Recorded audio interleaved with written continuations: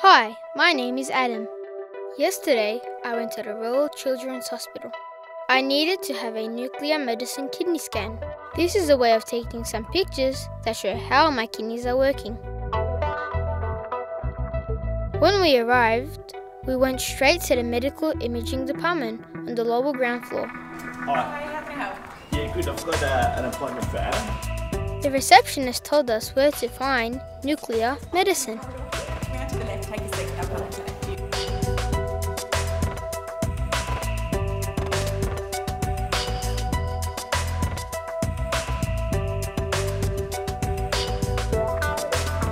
We waited in the waiting area until the technologist, Ellie, came out to see us. Hi, good. How are you? Good, my name's Ellie. Steve, how are you? Nice to meet you. With these pictures, I have to have some medicine. Okay, do you want to come through?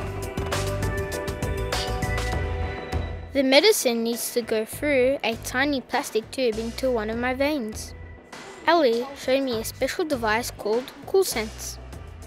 She let me try it and it made my skin feel cool. But when she took it off, my skin felt numb. Numb means I couldn't feel very much where the CoolSense had been. This made getting the straw more comfortable. While Ellie put the tiny straw into my hand, I looked at an I Spy book with Dad and kept my arm still.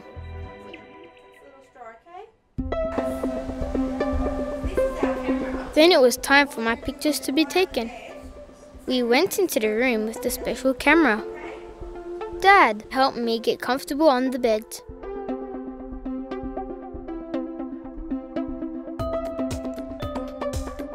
Ellie also put some seatbelts around me to keep me safe. She showed Dad and I how the nuclear medicine camera works. The cameras are in the two big square parts of the machine. They came near my body to take the pictures. They moved slowly and didn't touch me at all. Then Ellie put the special medicine into the tiny straw. During the scan, I watched a show on the screen. I kept my hands down beside me and kept still. This helped my pictures come out clearly. Nice and still. Dad stayed with me the whole time.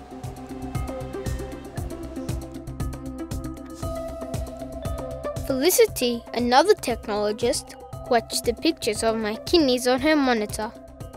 My kidney's job is to clean my blood. The medicine went into my blood and helped the camera show how well my kidneys are working. Ellie took out the little straw. Then I could get up. After that, it was time to go home. Alright, see you later. Bye!